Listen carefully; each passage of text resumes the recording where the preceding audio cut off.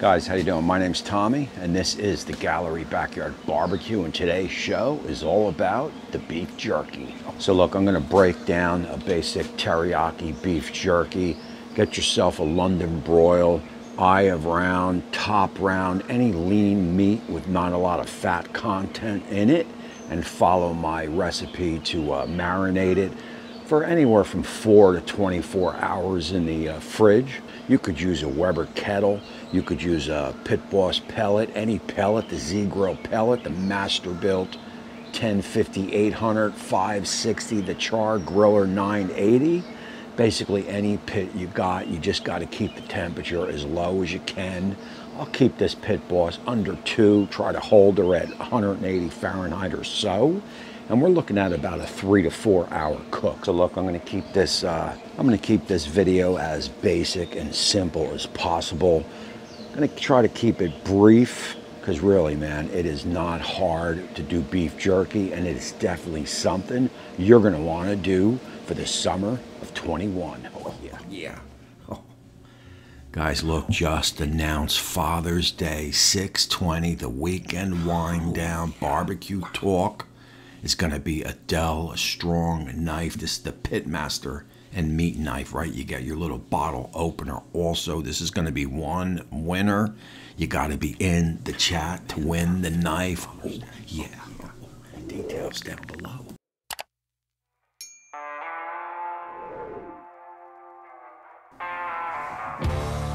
If you've never made beef jerky, hey man, this is something you definitely want to do. It is a great snack to have in the fridge or up on the counter, something to pick on during the week, and it does get you outside smoking, and it's cheap to do.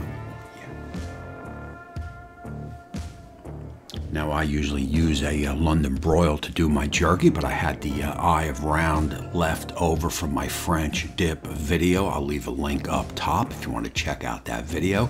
So any lean meat will get you a nice jerky. The key here is you want to get a thin slice.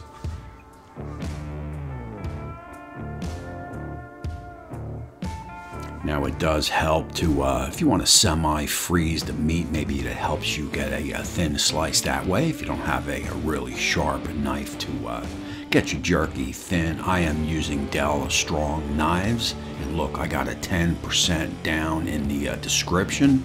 This is definitely a knife that you can cherish. It is sharp as sharp can be, and it'll last you years. Oh, yeah.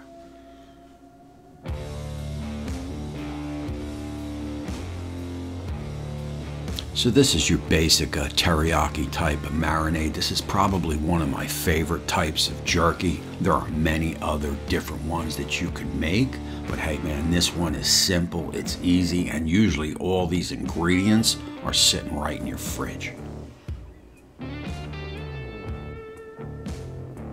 Now I do have full ingredient list down in the description. Hey man, listen, I got my email down there also. Anytime you need to reach out and ask me a question, just hit me up on email. Oh yeah.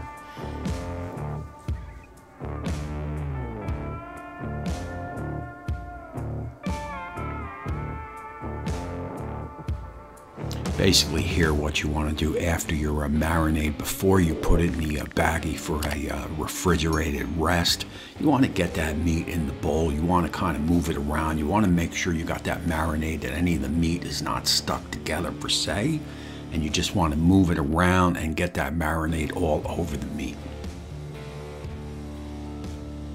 Get that in a baggie 4 to 24 hours in the fridge. The longer the better. Will do you nice. Oh yeah. Oh man.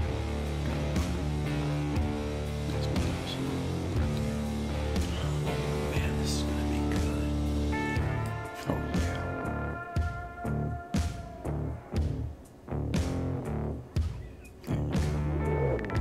yeah. So look, we got the Pit Boss pellet grill is warming up and ready to go. I'll have that on the smoke setting, which will keep the pit under 2, probably around the 180. You want to go 180, 160, 190, somewhere under 2. But hey man, as that's warming up the next day, get your meat out, get it in a little colander type thing right there. You want to get the moisture off, but do not put water on it. Just kind of move the meat, let the moisture drain off, and get yourself some paper towels and start drying it. Oh, yeah. Oh, yeah. This is a very important step to the beef jerky making process, of course.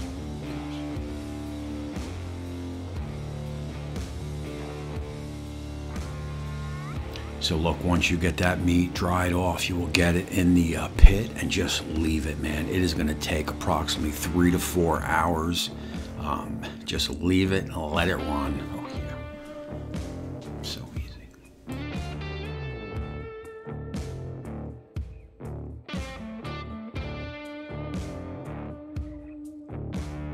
Oh, man, look at that smoke. Oh, yeah.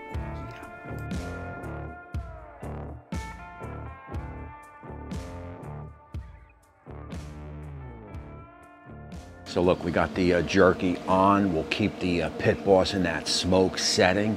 That'll keep it under 200, and we'll apply some smoke. I think I got some cherry pellets in the hopper, which will give a nice sweet taste for sure. We're gonna let this run for approximately, you know, I might peek at it at 2, but she'll run up to 3, 4 hours, and she wants to dry out nice. Hey, man, this will make a nice week-long snack. Oh, yeah.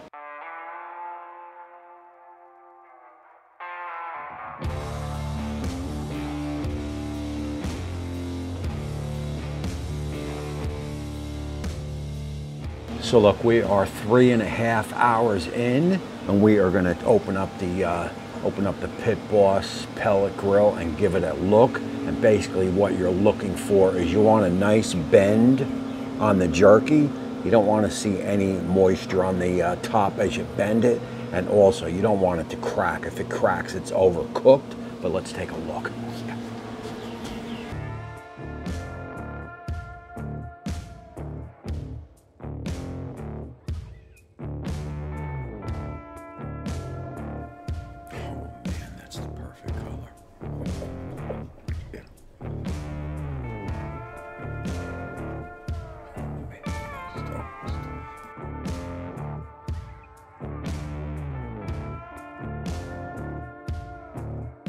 Guys, look, I am going to let this go for about another 10 minutes. Then we'll get it up on the board, and I'll show you what to do next.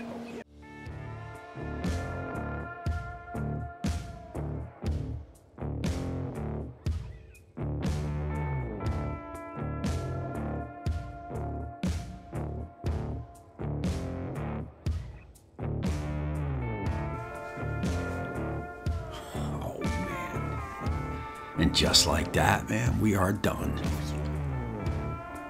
Oh, man, that's a nice color. Yeah. I mean, again, if you've never made jerky, man, this is something you gotta do, man. You can match what you could buy, or even do better than what you could buy. And you could do it for, you know, a $6 piece of London broil will make you jerky for the week.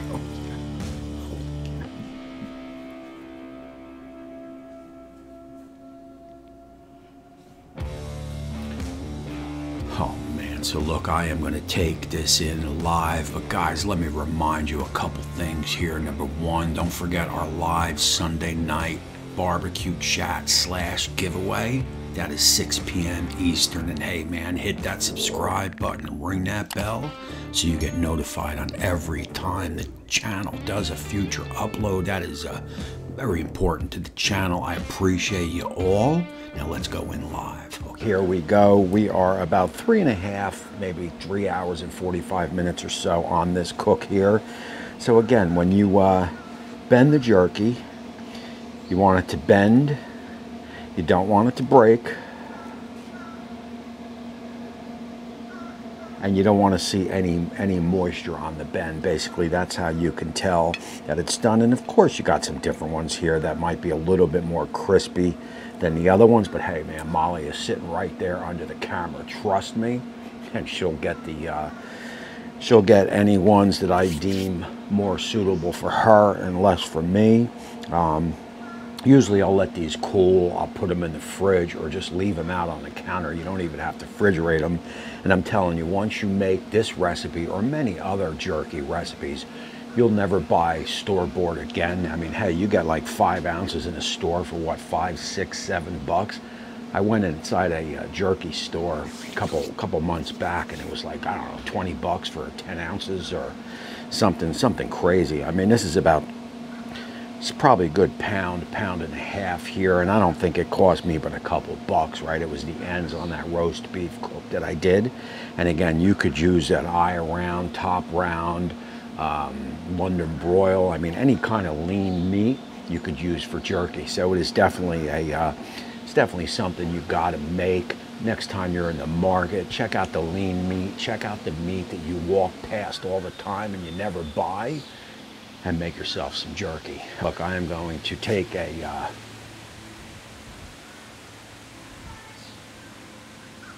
quick little on-screen taste test. Oh yeah, and I love making jerky. It's just always so satisfying to make, since I've purchased it for so long in the supermarkets. Pork molly. And that is it. I'm going to roll my Patreons and YouTube members right here or somewhere. And until next time, we will see you